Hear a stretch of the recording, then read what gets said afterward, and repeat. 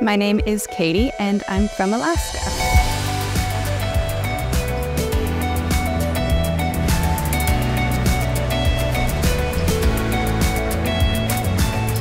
Before I came to massage school, I was doing grant writing and a lot of technical assistance, coordination, and I hated it.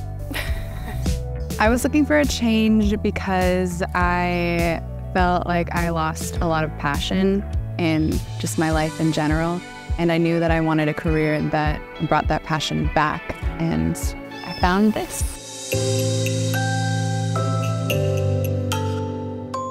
You guys were the first one on the Google search engine, and I clicked it, and the photos and videos like this one just looked amazing, and no one had dry eyes, and I knew that there's something to it here, you know, this place was special.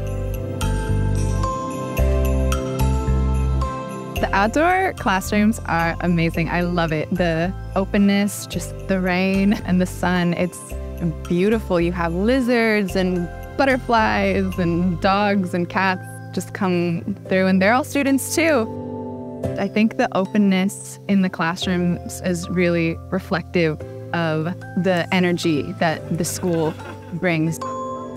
Everyone wants to be here, no one's forced to be here, so you're not with a group of people that aren't trying.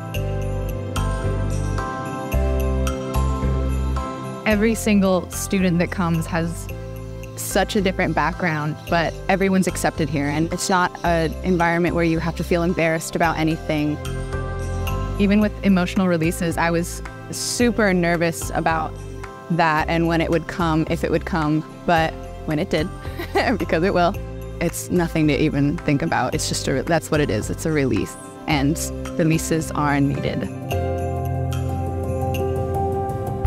So the curriculum was very intense, like they tell you, but it's definitely doable. You know, find your group of people that you study with. I always thought I was a person to study by myself, but I found that the more I got either with that one-on-one person that I loved studying with or in a group, that I did so much better on just all the exams.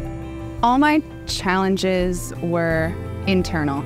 So a lot of it was missing home or feeling like maybe other students were doing so much better than me, but you just kind of have to shake off that voice and remember, like, you're here for a reason. If you had told me a year ago that I would be a massage student and now a massage therapist, I would not have believed you.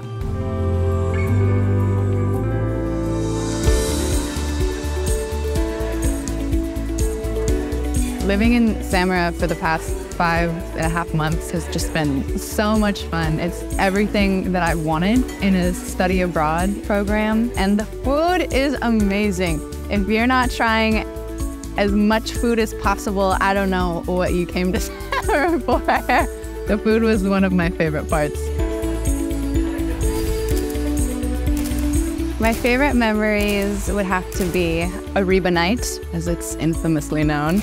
Well, a few of us went to the beach, and then we just decided that we would head down to one of the local hangouts, and it was also ladies' night, so dangerous, but it was amazing because the whole dance floor was just filled with massage students, and it was the best time.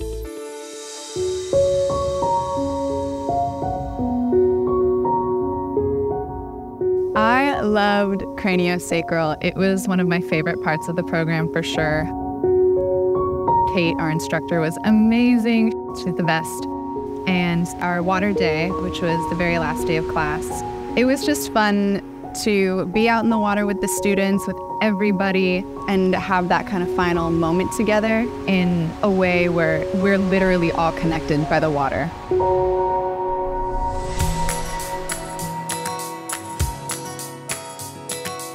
The next steps for me are to pass the MBLEX, and I'm actually looking to open my own practice.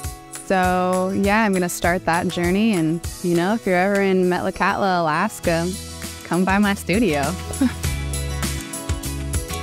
The advice I would give someone that is unsure if they want to study abroad is why not?